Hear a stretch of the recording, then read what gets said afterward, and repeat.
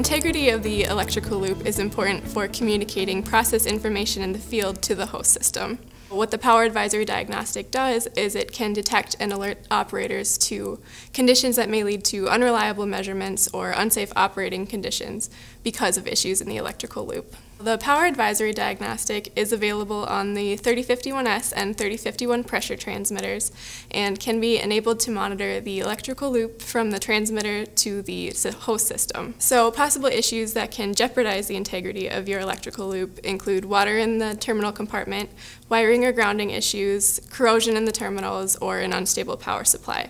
The Power Advisory Diagnostic will proactively detect any unwanted changes in the electrical loop and will alert operators to any conditions that may lead to unreliable measurements or unsafe operating conditions. What's happening in your electrical loop? Share your experiences with and questions about the Power Advisory Diagnostic in the Emerson Exchange 365 community.